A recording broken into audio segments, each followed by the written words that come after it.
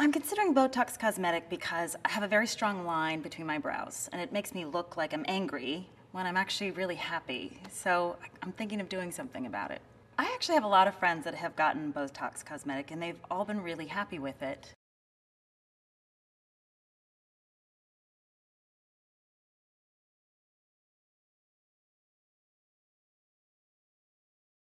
My treatment experience was good. It was just a few tiny injections, and it took about 10 or 15 minutes. There's no downtime, really. I was very pleased with my procedure, so I do plan on speaking to my doctor about using Botox cosmetic again. It has this history of millions of procedures, so it gives me confidence